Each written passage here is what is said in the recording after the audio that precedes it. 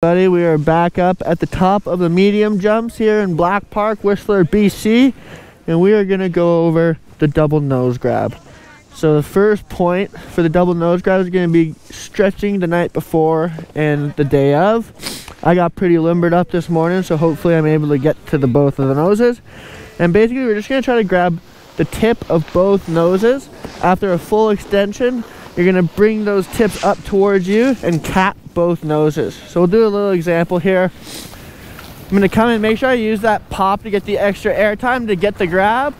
So I'm going to come in, bring those noses to me, land flat.